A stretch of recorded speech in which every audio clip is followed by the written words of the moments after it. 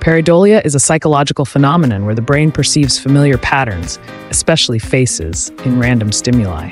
This experience is far more than a quirky aspect of human perception. It has deep historical and cultural roots. Historically, pareidolia has significantly influenced art, religion, and folklore. Consider Leonardo da Vinci's approach.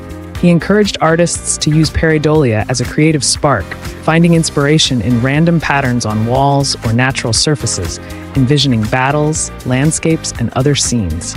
This practice not only fueled da Vinci's own legendary creativity, but also laid a foundation for artists to harness their imagination. In religious contexts, pareidolia has often played a crucial role.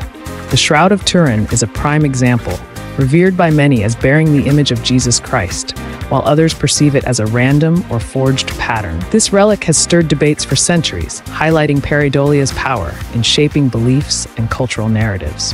The face on Mars, captured by Viking 1 in 1976, is another notable example. This image caused a stir among the public, with many seeing a humanoid face on the Martian terrain.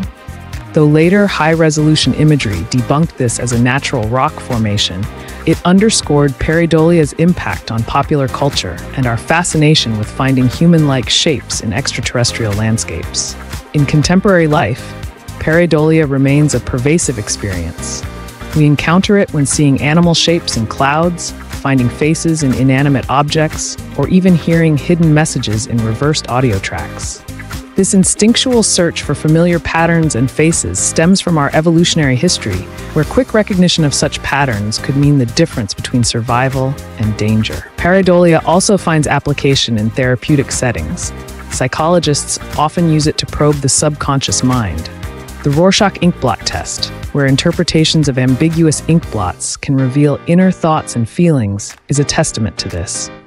It demonstrates how pareidolia can be a window into our deeper psychological processes. With the advent of digital media, pareidolia has taken on new forms.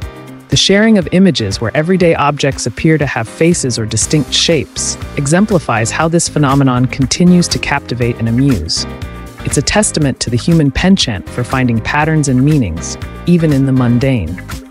Ultimately, pareidolia highlights the intricate workings of the human brain, an interplay of perception, memory, and imagination. It serves as a reminder of how our interpretation of sensory information shapes our understanding of reality. This interplay makes pareidolia not just a subject of curiosity, but a profound area for exploration, reflecting the endless complexities of the human mind.